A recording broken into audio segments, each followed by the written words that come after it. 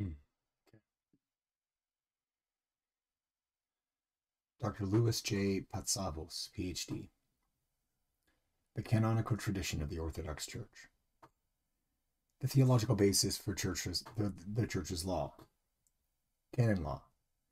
Although generally referred to as canon law, such a name given to the Church's law suggests a parallel to secular law. It would be more correct to call it the tradition of the Holy Canons, since they are the object of its concern. This law of the Church, her canonical tradition, is an outgrowth of the Holy Canons, and it appears on the surface to have much in common with secular law, involving persons invested with authority, bishops, as well as the means of creating, formulating, interpreting, executing, validating, amending, and revoking laws, through synods or conciliar actions. Church and secular law. The apparent similarity of the Church's law to secular law led some to contest the integrity of the former. Yet without it, it is clear, there would be many varied problems besetting the Church. In the last analysis, the Church's law exists to safeguard particular interests from the arbitrary intervention of superior interests. It should not be understood as subjecting a person to subservience, but as guaranteeing his freedom. Contrary to what some have believed, the Church's law differs essentially from secular law. Its difference lies mainly in the premise that the original source of canon law is found in the will of God to establish his church on earth. Consequently, the source of its authority stems from the will of God. Furthermore, the Church's law differs from secular law in purpose, humanity's salvation, time, extending beyond this life into the next life, scope, including one's own conscience, and place, the universal church. The main goal of canon law. When our Lord entrusted the work of salvation to the Church, which is a society of mortal men and women, he obliged her to provide herself with the necessary means of survival. This was to assist her in organizing herself, in overseeing the orthodoxy of her members, and in guarding against factions. In short, he obliged her to provide herself with a set of rules to live by. In so doing, the Church as a community of faith came to be associated with juridical organization. This does not mean, however, that the community of faith was thereby reduced to a legal institution. The distinction is an important one. Our Lord himself, historical background, our Lord himself instituted some elements of such an order. He preached the gospel of salvation to his contemporaries, but did not leave to their arbitrary will the task of spreading his message for the benefit of future generations. He assigned that task to a group of men chosen with divine care and wisdom, the apostles, who were clearly aware of the sacred mission with which they were entrusted by the Master. Following his ascension, he endowed them with the authority to make the decisions necessary to assure the continuation of the work he had already begun. Decisions such as the election of Matthias to take the place of Judas among the apostles and setting the conditions for entry into the church were made at the outset. In fact, they constitute the beginnings of the Church's law, in the development of which St. Paul played a predominant role. With the spread of the Christian community throughout the entire area of the Mediterranean, the initial organization of the Church soon had to be extended. During this stage of growth, a hierarchy was developed and new conditions of life modeled after the teachings of Christ came into existence. It thus became necessary to define the status of the believer within the Christian community and society at large. This organization was only rudimentary, but it clearly was there. It is quite evident that the Church in her primitive period had no precisely defined juridical organization, much less a technique or science of law. However, all the elements of a true juridical organization were there. Those persons invested with authority made rules and demanded strict adherence to them. Synods came out unsparingly against those who threatened the unity of the Church and the purity of her doctrine. They did not hesitate, furthermore, to impose severe sanctions upon those who opposed her discipline. It was the First Ecumenical Synod of Nicaea, 325, which referred to canons as the disciplinary measures of the Church. The distinction, therefore, between canones, the disciplinary measures and rules adopted by the Church, and nomoi, the legislative actions taken by the state, came about quite early. Canon law in Christian society. The law which emerged from the earliest times developed in response to the needs of the ecclesiastical community. During both good and bad periods of the Church's history, her law has adapted itself constantly to the circumstances of the time, up to the present day. The collections of laws which the Church has promulgated in no way detract from her exalted status and sacred character. They reflect a certain imperfection, however. This imperfection lies not at the institution of the Church, but in those individuals of whom it is composed. As an institution of divine origin composed of human beings, the Church is at the same time both a human and divine institution. It might be said that it is at a crossroads of the finite and the infinite, the created and the uncreated, the human and the divine.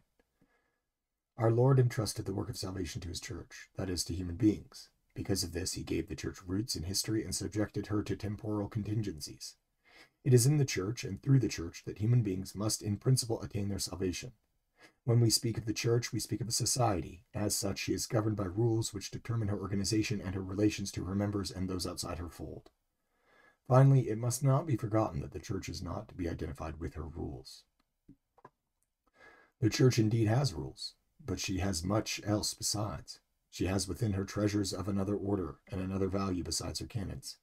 She has her theology, her spirituality, her mysticism, her liturgy, her morality, and it is most important not to confuse the gospel and the pedalion, the collection of canons, theology and legislation, morality and jurisprudence. Each is on a different level, and to identify them completely would be to fall into a kind of heresy. The canons are at the service of the Church. Their function is to guide her members on the way to salvation and make the following that way easier. The Church's legislation is only one aspect of her life, and above all does not represent her essence. The Church is the mystical body of Christ. However, her presence in history necessarily has brought forth a juridical system and juridical institutions. Law indeed has its purpose in the Church and is justifiable, but it must also be recognized that this law is of a special character. The uniqueness of canon law, which sets it apart from secular law, is due to the special character of the Church it serves. Because it shares to some extent in the exalted mission of the Church, it differs from all other systems of law. I don't know if he's writing this for a popular audience or what, but it seems much less nuanced than the previous one, which talked about the unchangeability of the canons. This one, coming to a similar conclusion but from a different direction, and I still, in using a different language. So in the both this one and Bartholomew, or Patriarch Bartholomew wrote a piece in the 1974 that we had to read for class as well, but I can't find in an open source format. Talks about the canons being able to be mistaken, whereas it seems as if this one, the canons of the Church, changeable or unchangeable, does not make that claim. Instead, what it says is that in different times and places, different canons are used or fall into disuse based on whether or not the conditions necessary for its application are present in the people. In other words, at this stage of a person's development, is human anthropology, is the particular thing that this is addressing actually being manifested in this time and place? If not, then that canon falls into disuse. But if so, then the conditions are there for its use again. And so I can see how here in his conclusion about creativity, one could make the argument that you could say, yes, it is a creative process to try and find the ways in which our current time has resonances with past times and also has points of departure from past times, and to apply in the same manner, in the same spirit in which canons were passed in the past, new canons that specifically make reference to the fast changes that have taken place to our life in the modern world, without in any way writing over or simplifying or distilling the canons, because a distillation process always includes an element of interpretation that has a particular bias associated with it. So just leaving the canons as they are makes more sense to me, frankly, than this whole process of of trying to simplify what's already come. Now you can write new canons in response to things, and you can prioritize the new over the old or integrate the old into the new. But to begin rewriting or writing over past canons, it tells me that you're more interested in undoing what was before and stamping your own image on what is to come, rather than acknowledging that these have a role if these circumstances ever arrive again. That didn't sound to me like what Patriarch Bartholomew was saying in his paper. He was saying, no, we need to make changes, especially in how the Orthodox Church relates to other religions and to other Christian traditions. If he just said other Christian traditions, maybe I would have given him a pass, but he specifically mentions other religions, which is, I don't know what to say. I don't know what to say about that.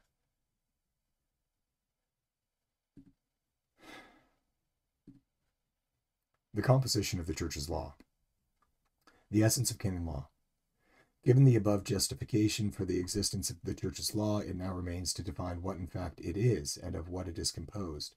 The Church's law, commonly referred to as canon law, is the system of law emanating from the holy canons, which derive from the Church on her own authority. The Church, as has already been stated, is at the same time both a human and divine institution, so incarnational. As an institution with a human element, the Church has need of laws to govern her organization, her relations to her members, to those outside of her fold, to the state, and to other religions, religious and secular bodies. Nevertheless, the Church's law is first and foremost spiritual, since its main purpose is the spiritual growth of the faithful. Furthermore, its main object of concern is the inner disposition and the intention behind one's actions. It doesn't have to do with the transformation of the whole person. The human being accords with certain laws, and if it doesn't and if it ceases to function in that very, very specific, minute fashion, then the human being's body falls apart. Like if one thing in the blood is malfunctioning in the cascade that leads to coagulation of the blood, then you die if you start bleeding. So if the Church truly is organic, that actually makes its laws all the more important. And you can identify whether it's doing well by what's happening to its members. Yes, spiritually, in terms of vitality.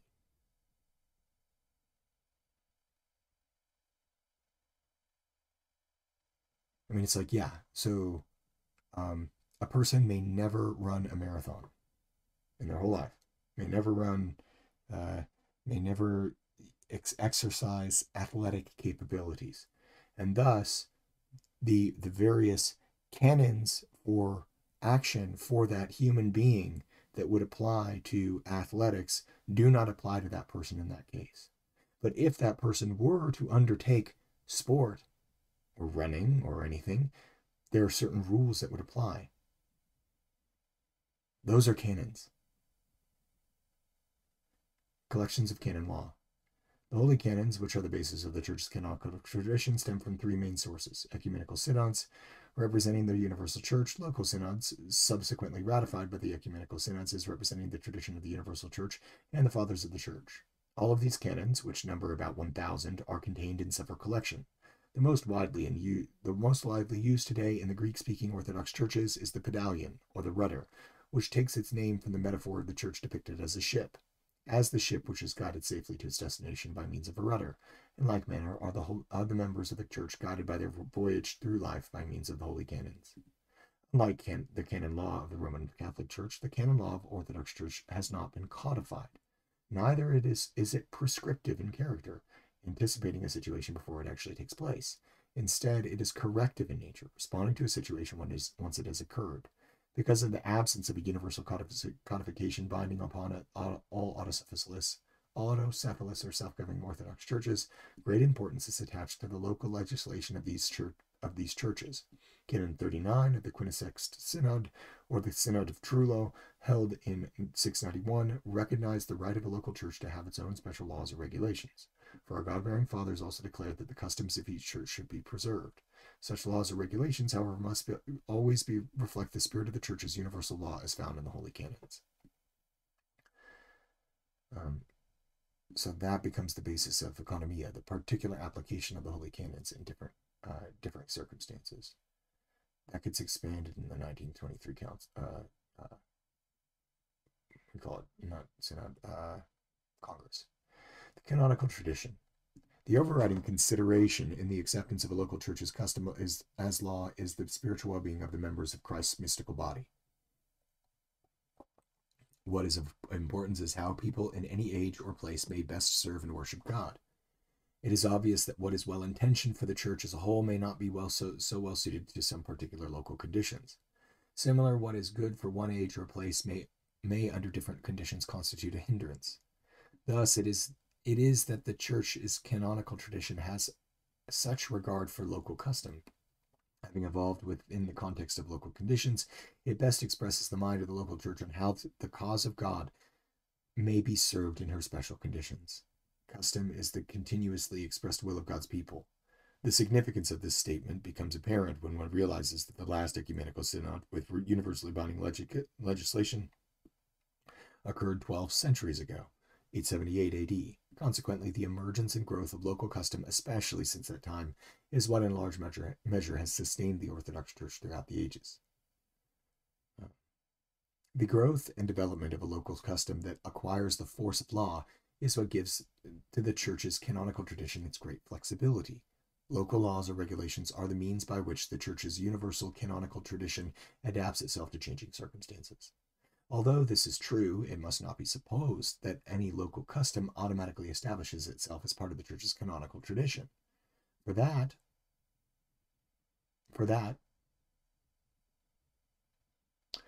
certain conditions must be met. In the first place, it must be the conviction of the ecclesiastical community concerning a certain act repeated in the same way for a long time. Therefore, two main conditions are necessary for the acceptance of a custom as law. It must have enjoyed a long and steady practice, and the consensus of opinion must be that it has the force of law. In order for custom to be accepted as a source of the Church's canonical tradition, it must be in full harmony with the Holy Tradition and Scripture, as well as doctrine. One example of local legislation is the current charter of the Greek Orthodox Archdiocese of America. According to Article 1 of the charter, the Archdiocese is a province within the territorial jurisdiction of the Most Holy Apostolic Ecumenical Patriarchal Throne of Constantinople, governed by the Holy Canons, the present charter and the regulations promulgated by it, and as to canonical and ecclesiastical matters not provided therein, by the decisions thereon the Holy Synod of the Ecumenical Patriarchate.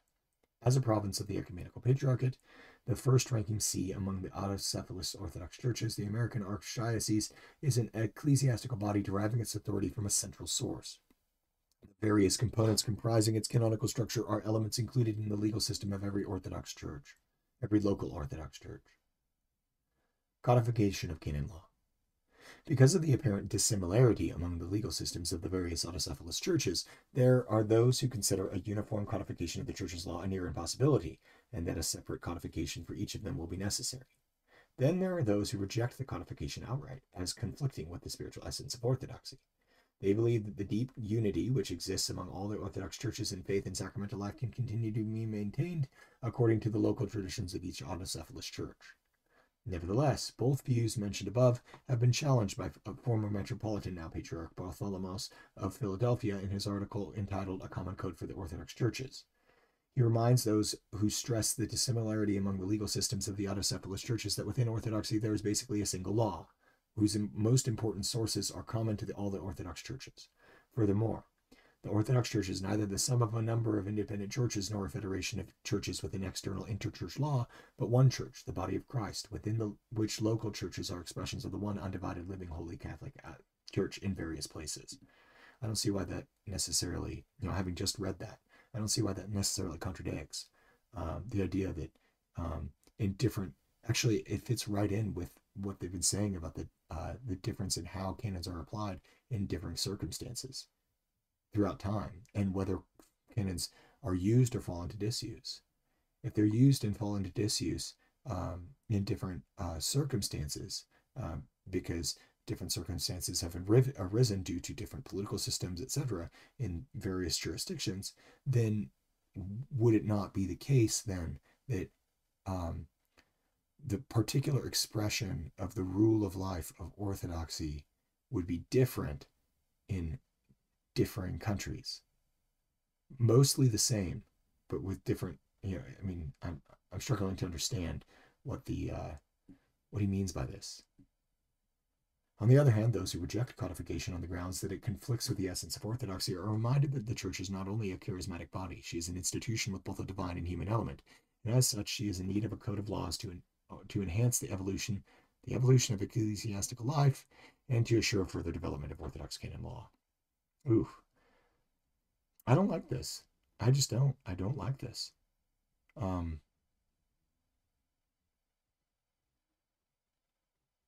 What's wrong with ecclesiastical life as it is?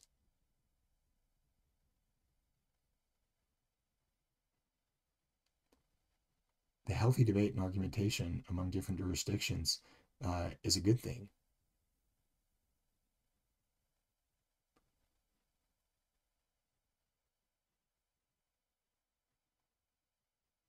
And the redundancies are a good thing. Edit out the redundancies in the scriptures.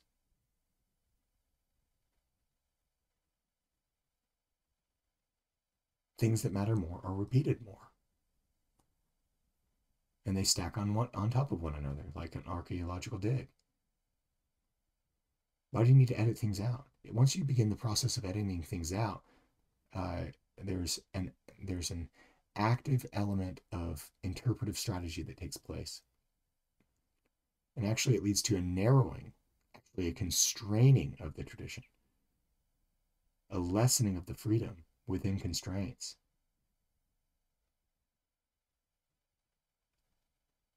Limitations free, but limitations free when those limitations are free of politically motivated meddling bishops.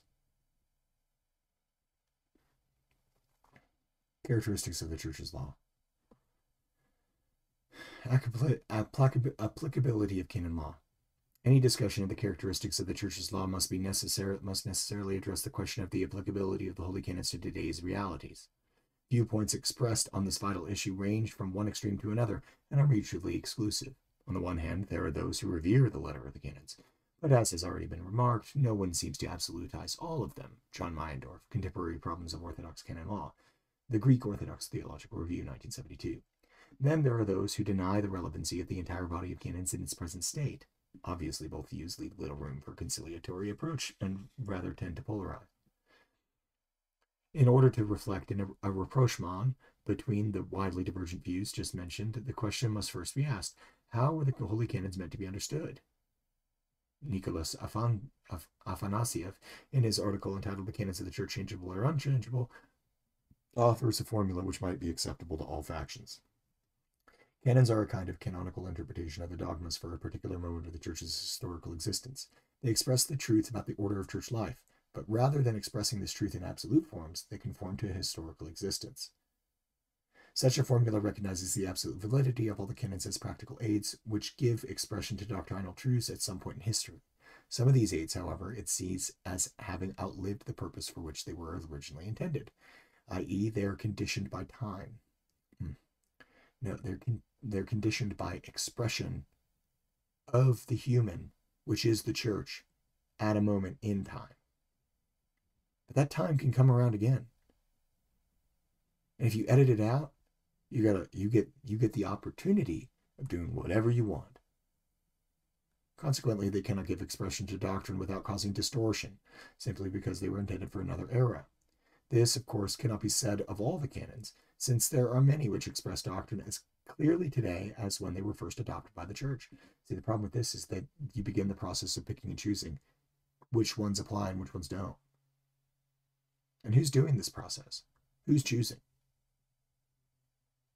What are they motivated by?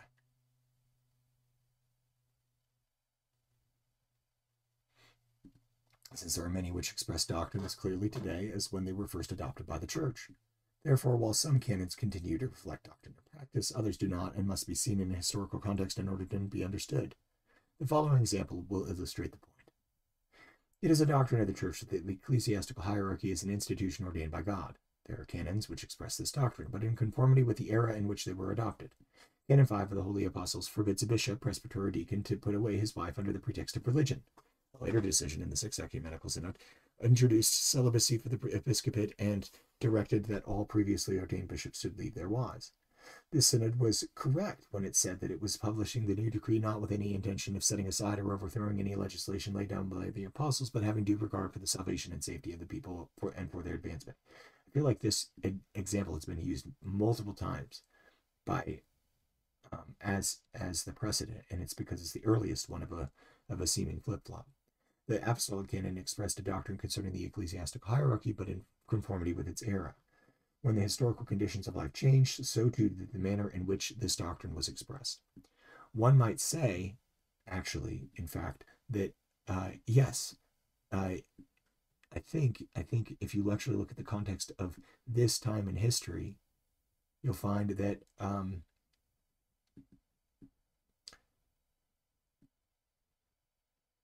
well, I'm not sure exactly what you'll find, but I think from the other source that we were reading, it was in part due to increased standards of holiness from the apostolic era, or a differing standard of holiness, different expectations of the people, etc., and different views towards sex and sexuality, probably.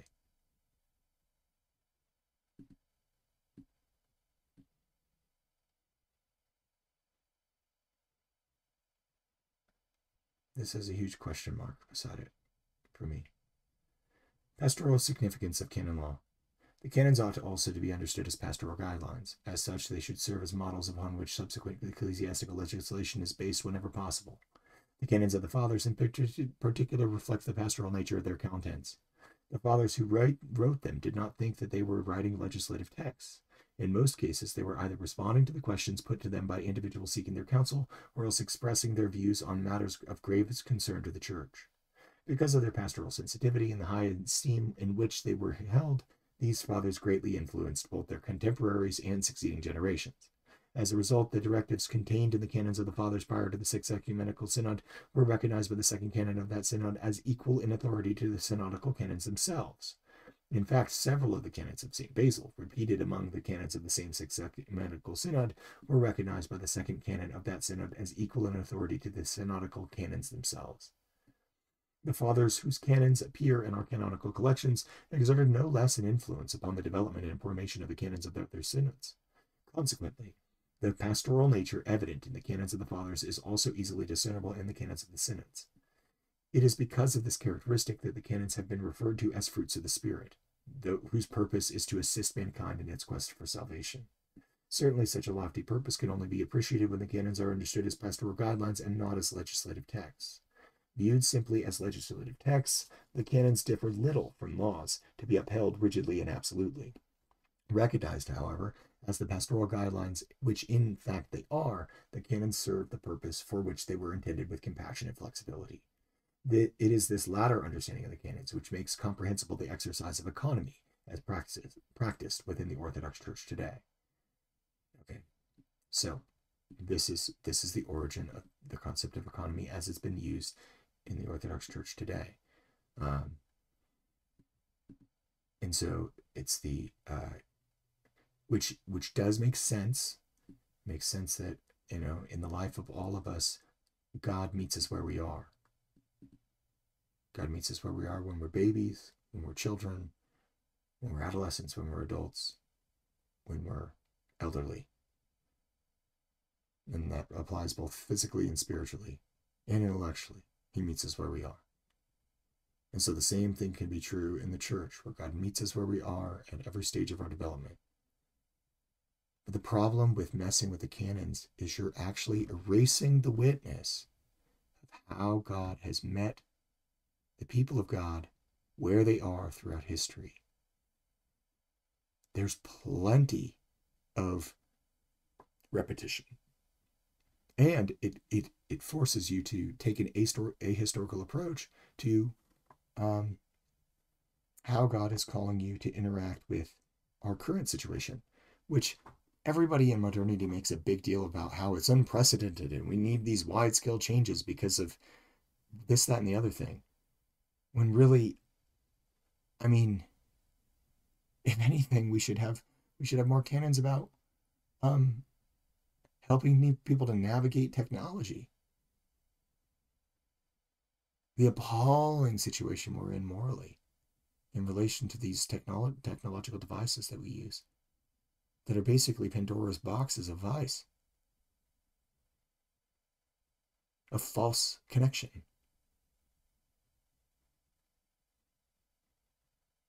So I have a hard time seeing the project that these guys want to employ uh, being something that actually brings a greater depth of spiritual vitality to the church.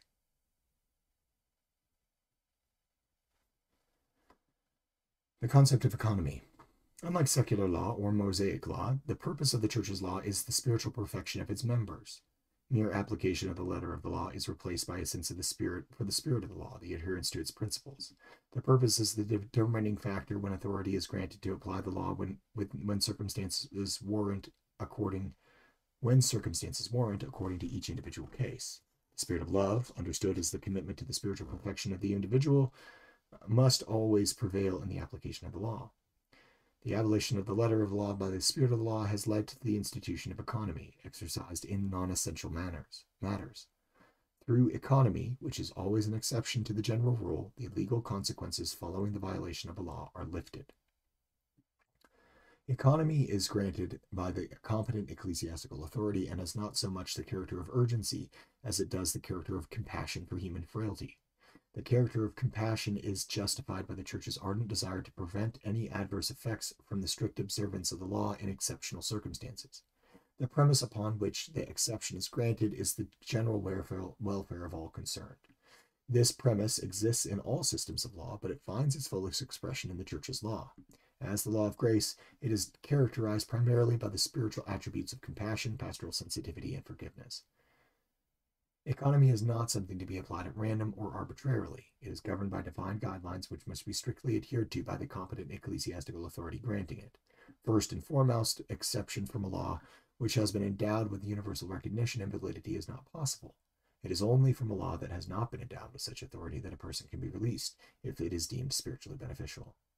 The right to exercise economy is the sole prerogative of the legislator, council, or holy synod of bishops. This right can be in turn delegated to individual bishops by corporate authority of the synod. This delegation must, however, be within the limits prescribed by the canons and according to the express authorization of the one superior legislative authority. It is likewise decreed that the deacons who have sacrificed to pagan idols and afterwards resumed the conflict shall enjoy their other honors, but shall abstain from every sacred ministry, neither bringing forth the bread and the cup, nor making proclamations. Nevertheless, if any of the bishops shall observe in them distress of mind and meek humiliation, it shall be lawful for the bishops to grant more indulgence, or to take away what has been granted.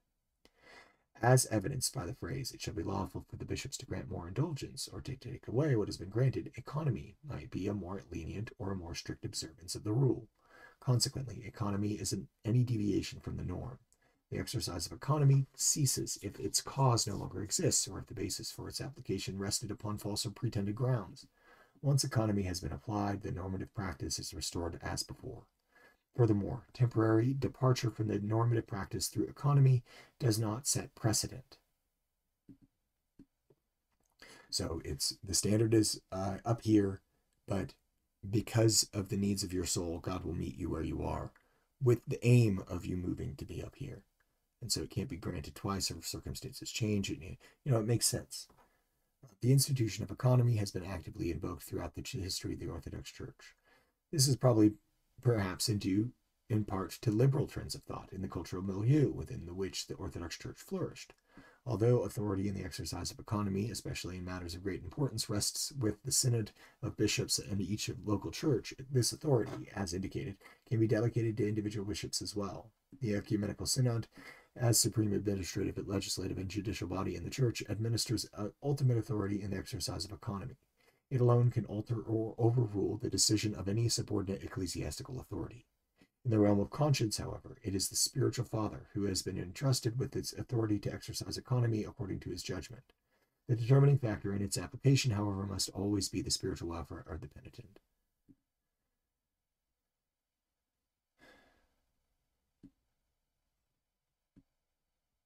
It's really slippery. And part of it is good. There's a good application of it. I'm not a bishop. But man, is this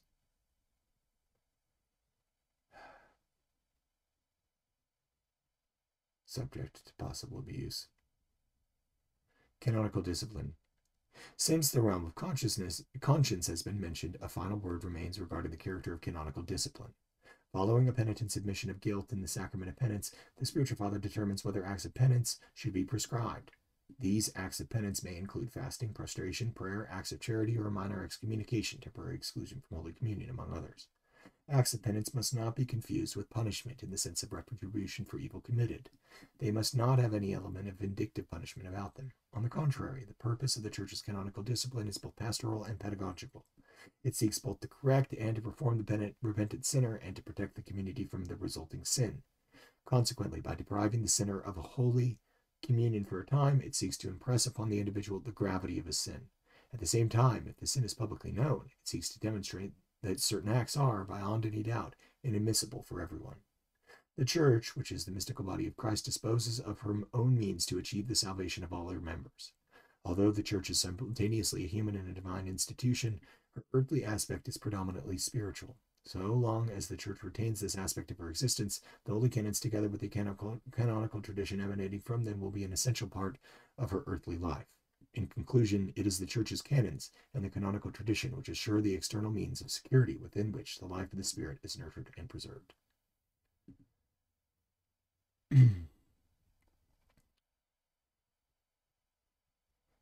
Body metaphors. The Church is the body of Christ. That body has many members, but one head. The head conditions the expression, the movement of each of the members toward unity with that head, communion.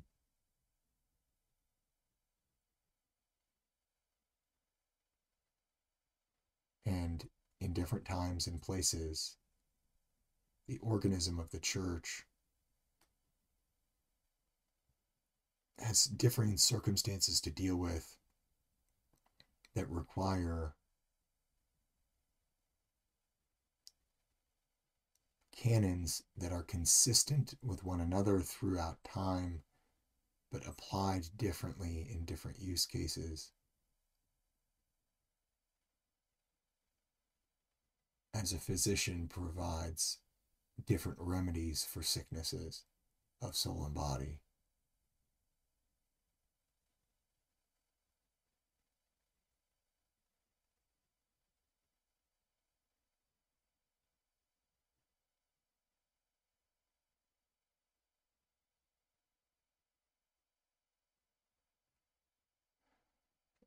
So the rules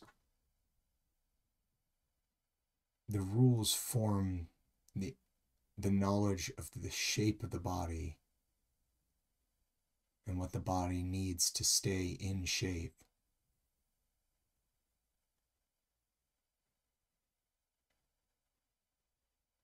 Which means that if there were to be a derelict hierarch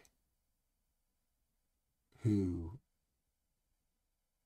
was applying economy in such a way as to not enable the spiritual flourishing of the people under his care, but rather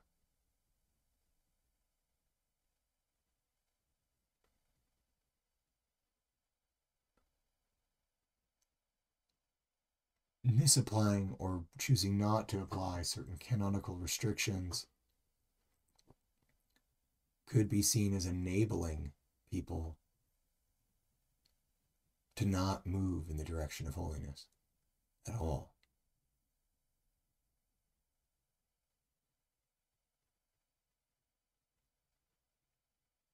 I don't know.